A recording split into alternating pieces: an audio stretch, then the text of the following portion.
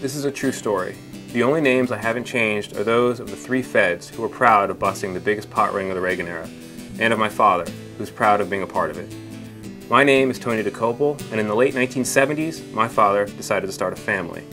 At the same time, he was smuggling 10 and 20,000 pounds of marijuana to New York City wholesalers, who moved it to vacation spots and college towns up and down the East Coast. If you smoked Colombian weed in the 1970s and 80s, I owe you a thank you card. You paid for my swim lessons, bought me my first baseball glove, and kept me in the best private schools in South Florida, at least for a little while. Eventually, the old man broke the cardinal rule of dealing. He became an addict himself. When I was 6, I watched him go.